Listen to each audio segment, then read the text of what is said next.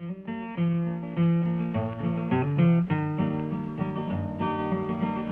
land is your land, and this land is mine. Hey guys, this is Linda, and I'm just going to chime in with everybody else in my support of the truckers strike in October. And I think that everybody should make a video also. Now, I'm going to leave 3 people I've seen their videos so far, and I think ImAwakeRyou. I just saw hers. That's Joy. I'm going to leave their links. She listed everybody who's made a video, and I think that everyone should make a video.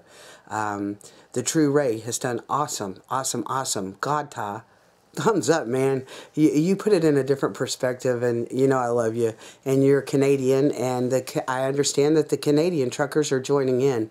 How awesome is that? But how disappointed I was last night before I went to bed to look on the trucker, some of the websites that had posted this, to see some Americans say, this would never work. I don't know if you're paid trolls or what. Some people were even complaining about how slow trucks go. Well, I have to tell you that they have governors on them. I know from my boyfriend when he worked, he is now an unemployed truck driver, but they actually govern the trucks here, the company he worked for, a corporate company, I would like to call them corporate engines, at 59 miles per hour, so that they could not, if they pressed the gas pedal all the way down, it would not go past 59 miles an hour. Imagine, you know, driving a truck where the speed limit's 70 miles an hour and people are flipping you off, yet your truck's only governed to go 59 miles per hour. Or 61. I think they finally raised it to 61.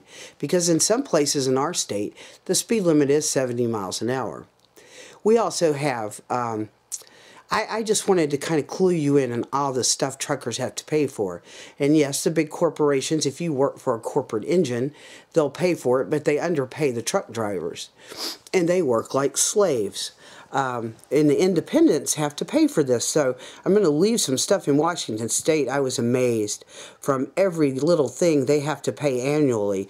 And on the tonnage, oh my goodness, I don't know how I would even be able to afford that. You guys are remarkable for what you do and what you pay. And I have to tell you, I'm going to also leave a gas chart of how much taxes that you and the truckers have to pay, and it's per state, and you can go check on that. You can just click on your state. So our state's actually raising the revenue tax slowly, and we're going to pay more on gas. I think we are one of the highest states at this point on gasoline, with California, of course.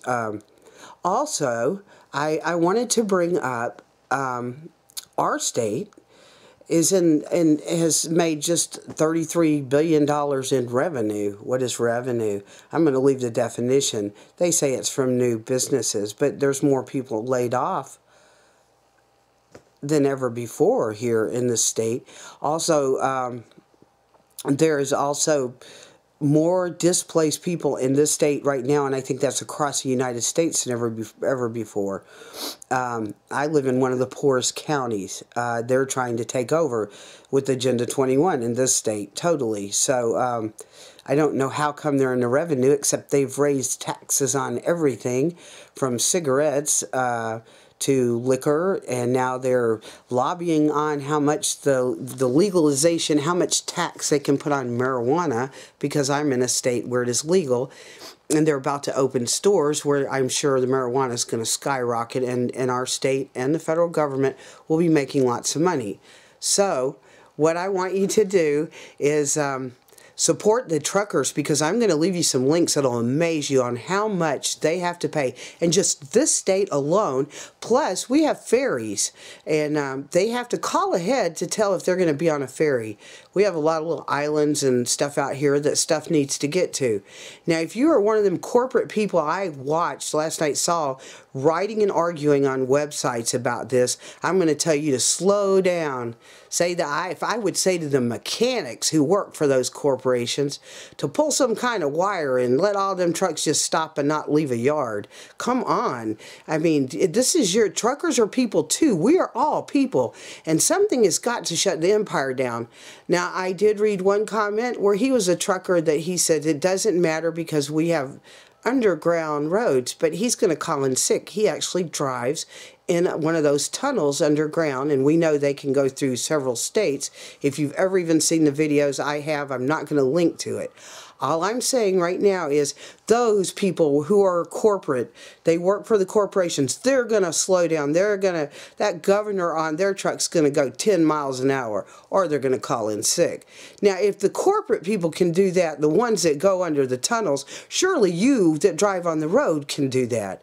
I mean, go very slow, or have that mechanic pull a wire, or just pull over, you know, at one of them way stations if you don't have a responder on your truck. And you know what a responder is if you're a trucker.